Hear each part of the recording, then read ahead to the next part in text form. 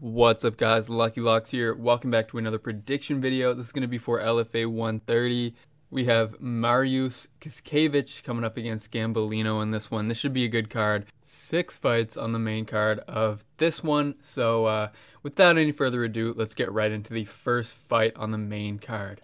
Alright, first up we have a middleweight matchup, and it's going to be between Manatua, Lemaire, and Daniel Gadley.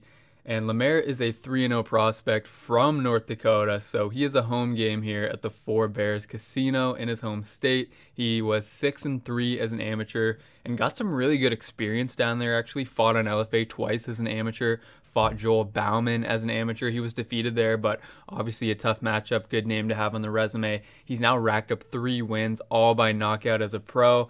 Not over the best competition, but he has looked very impressive and has basically done what you would want him to do at the level that he's fighting currently. So basically all his fights have just been him coming forward, ruthless aggression, and finishing the fight in the first round. He's got power in his hands, seen good wrestling offense as well. Haven't seen him tested much as a pro, but he had a pretty rigorous strength of schedule as an amateur. He never fought anyone as a loss while he was down there. His combined opponent record as an amateur fighter was 19-0, so he was challenging himself regularly at that level, even though he hasn't really fought the toughest guys so far yet as a pro.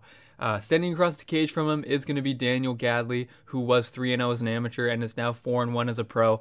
Also, definitely has not been fighting a high level of competition so far. Has only fought one guy with a winning record, and it was 1-0, and that was his one loss. So his combined opponent record is 25-63, so not super great there, but he does have a good record so far, 4-1. He is finishing guys. He's a good grappler.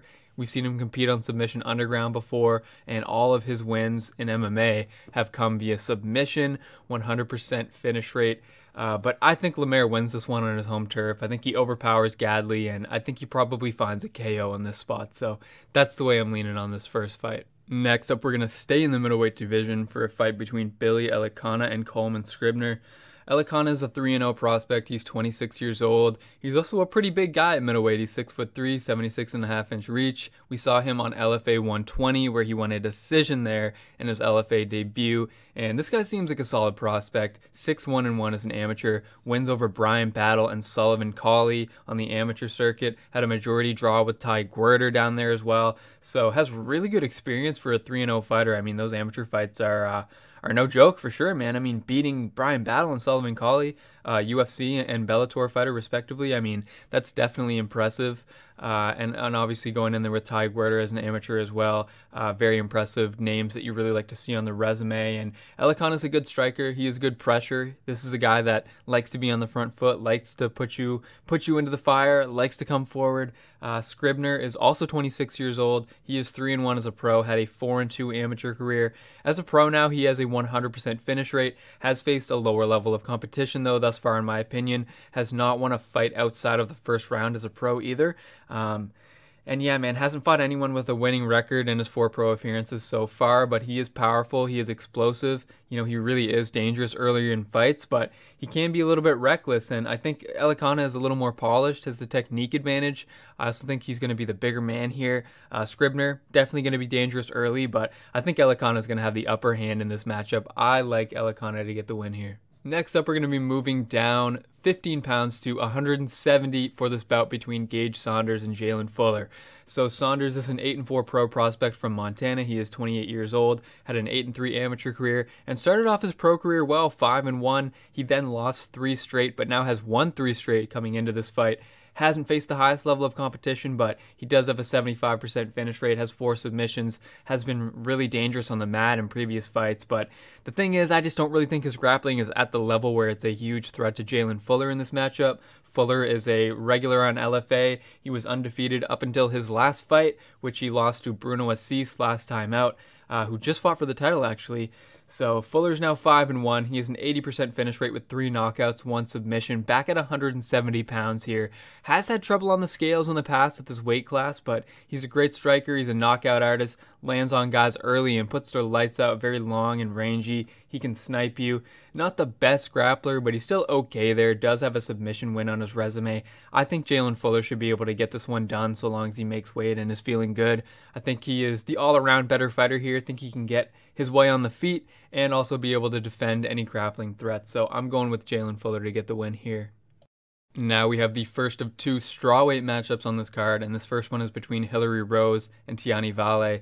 Rose is 5-4. She has an 80% finish rate, started her career 4-1. And then she loses to Cheyenne Blismus on Contender Series, then finishes a debuting opponent with leg kicks on CFFC, was supposed to fight Catherine Paprocki on LFA, missed weight and that fight fell out. Also had a canceled bout against Emily Whitmire on Invicta, but ends up fighting Ashley Nichols on LFA and loses a decision there. Gotta give her credit though, she's fighting pretty much the toughest fight she can get every time.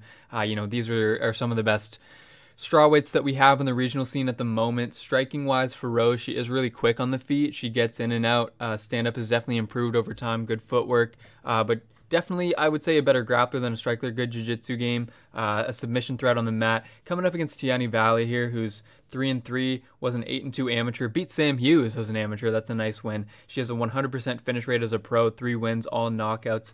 Hasn't really, had wins over the greatest competition, but fought Catherine Paprocki. She's good. Got finished in round 3. Carrie Melendez is decent as well. She was finished in the first round of that one. And Brittany Cloudy was 0-1 at the time when they fought, but she's not bad either. But Valle was finished in that fight too. She has been rear naked choked in all of her losses. The fights that she's won as a professional so far, not over a really high level of opponent. She does bring a lot of power though at 115, and she has really crisp combinations. I actually really like what I see from her on the feet. Just has been a liability on the mat in the past. The thing is though, I think she'll have some size in this matchup that could help her keep this one standing. Rose has shown good footwork, good volume, but I think that the power of Valle is actually going to be an X factor in this fight on the feet.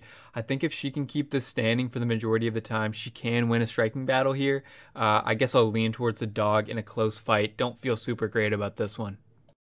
Next up is our second strawweight matchup, and this is between Marnic Mann and Kelsey Arneson. Mann is 4-0 as a pro now with a 100% finish rate. She had an amateur career as well where she was also 4-0.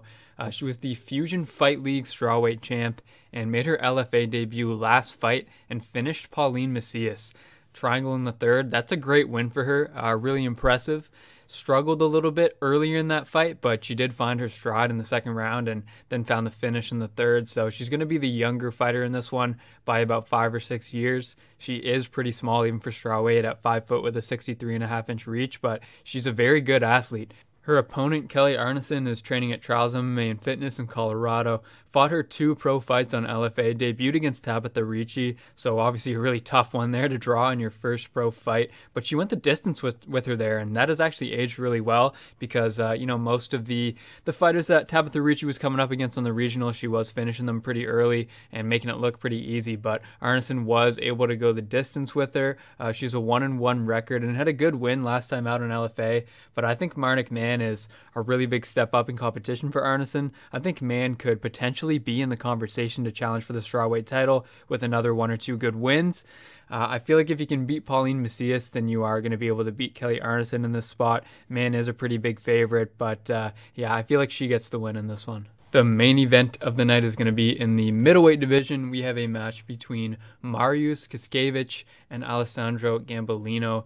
Ksiazkiewicz has been on the Canadian regionals for a long time, worked his way up to 8-0 by the end of 2019, and then gets his chance at the UFC, gets a shot on the Contender Series at the end of 2020. He lost a decision there to Mario Souza, pretty close fight.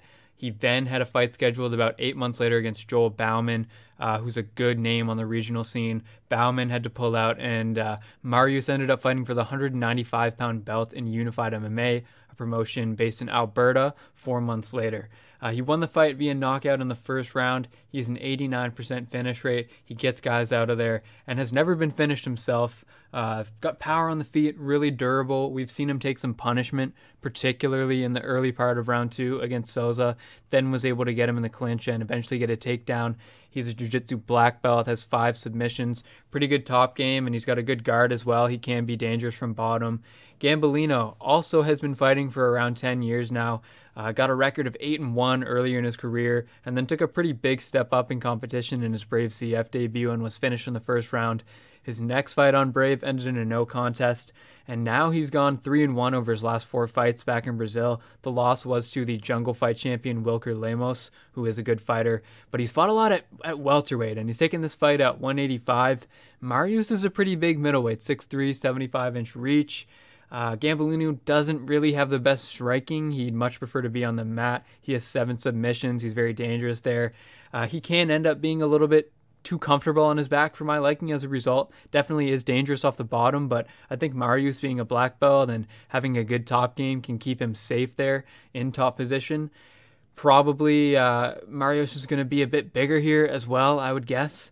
I think that Mariusz is a little bit better on the feet, has decent power, and is really durable. On the ground, I think he can stay safe with the jiu-jitsu game, so I'm going to go with Mariusz Ksiazkiewicz to win this one, guys, but definitely a good fight in the main event here. That's going to do it for my LFA 130 predictions. Thank you guys very much for tuning in. As always, I really appreciate it. Best of luck with any bets you choose to make this weekend, and as always, I will catch you on the next video. Take care.